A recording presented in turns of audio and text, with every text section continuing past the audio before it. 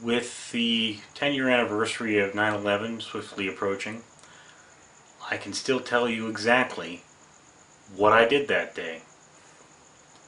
When the attack happened, I was asleep in this room. I was immediately woken by my brother-in-law, Jimmy, who showed me the news broadcasts of the planes crashing into the Twin Towers.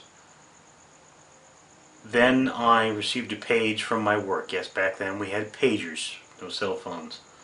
Well, there were a few of them, but they were still pretty expensive. And I was called in to evacuate the Department of Public Works. I still have the uniform I wore that day. I'm a security officer, or at least I was.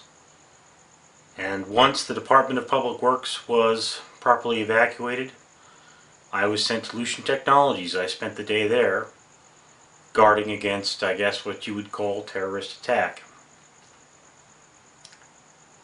I remember thinking that it was all crazy, that there'd never be a secondary attack on the same day, and I guess I was right.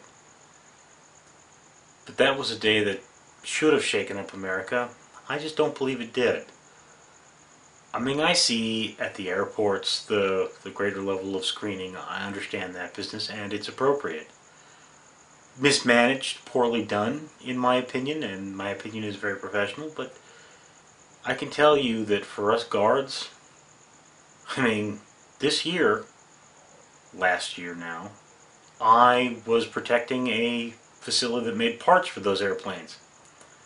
And I was replaced with a man who made 50 cents less an hour. So yeah, I remember 9/11. I remember 9/11 as the day nobody bothered to wake up. Everybody decided they needed to take security seriously, but nothing has really changed for security officers in this country. We're still thought of as useless and lazy and not worth the money put into us. And, well, perception tends to drive reality.